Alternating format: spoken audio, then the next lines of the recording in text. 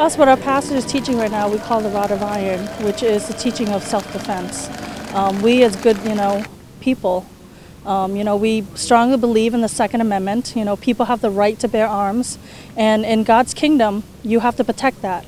You have to protect, against evil. So showing the rod of iron, which represents, for our church, is the AR-15. And it represents that you can protect against evil with that rod of iron, in a sense.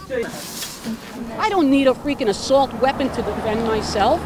Only thing they're good for is killing, period. That's all that weapon is good for, mass killing. And you want to bless it? Shame on you.